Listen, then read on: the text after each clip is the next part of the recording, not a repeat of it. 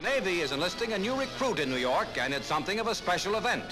Officials of international business machines and high-ranking naval officers are on hand for the induction of the Navy's newest recruit.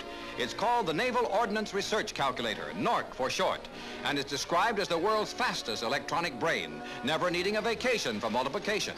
The lady can tell what's going on by watching the numbers, if she doesn't blink.